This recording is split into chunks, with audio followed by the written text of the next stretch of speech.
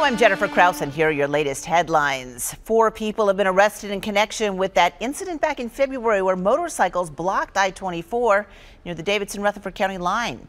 According to the THP and Metro Police, the vehicles blocking the interstate were being driven recklessly and engaging in stunts.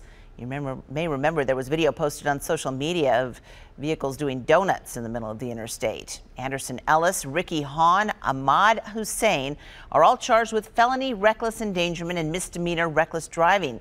4th person, Caitlin Estes, is charged with being on a controlled access thoroughfare without a motorcycle, or without a motor vehicle, that is.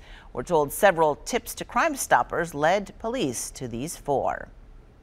Police are trying to figure out who's behind a deadly stabbing at a South Nashville motel. Yesterday, a housekeeper found the man in a room at the Hickerson Motel on Nolensville Pike. The victim, who was believed to be in his 30s, had been stabbed several times. Investigators are working several leads and have yet to release the man's name, but if you have any information that could help them, give Crime Stoppers a call.